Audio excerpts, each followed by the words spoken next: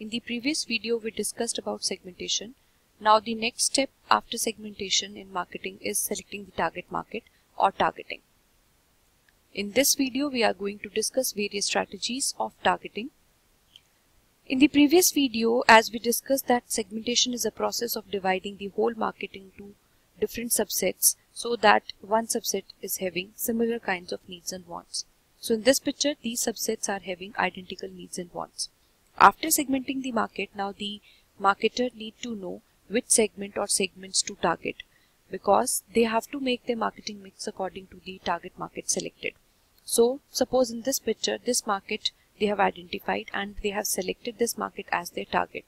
So the process of selecting the target market is known as targeting.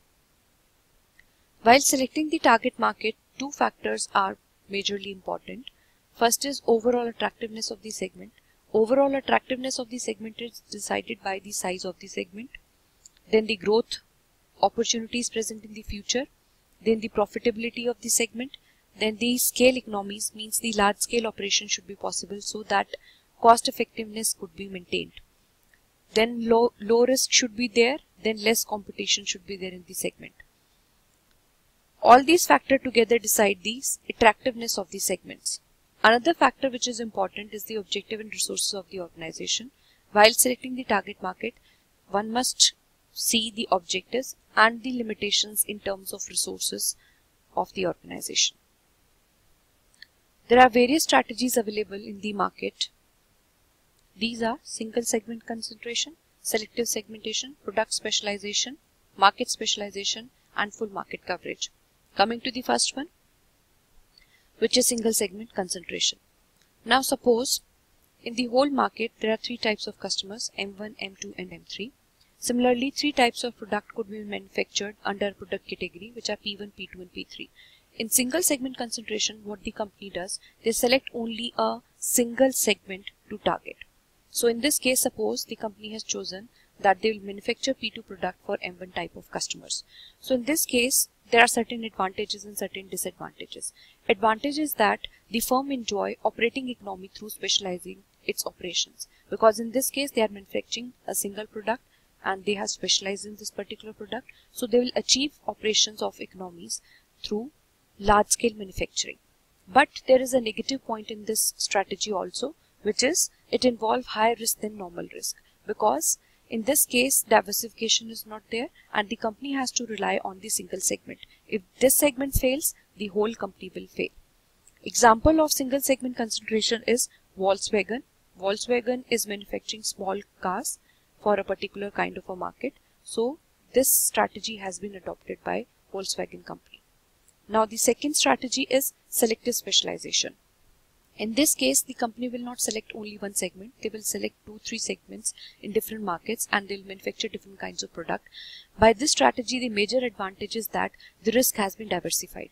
See in this example, now suppose the company has decided to manufacture P1 product into the M2 market, P2 product in M3 market and P3 product in the M1 market. So by this they have diversified their risk. Suppose one of the segment doesn't work well. In that case, there is no risk to the company. The other segments can cover up the risk of the first segment. So this is how this segment can remove the limitations of the first strategy. Coming to the third strategy, which is product specialization. In this case, the company wants to specialize in a particular product. So for example, in this case, company wants to specialize in P2 product. So they are making P2 product for all types of customers, that is M1, M2 and M3. Now taking another example, suppose a company wants to manufacture microscope. Microscope is a single type of a product, but they are manufacturing microscopes for all type of customers, that is for the university labs, government labs and commercial labs. So in this case, they are specializing in a particular product. Fourth strategy is market specialization.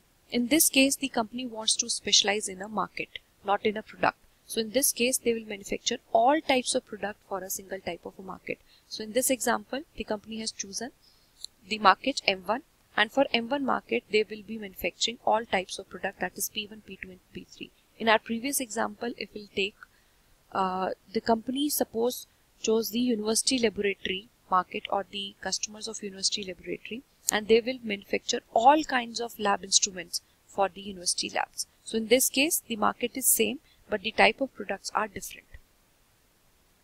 The last strategy available is full market coverage.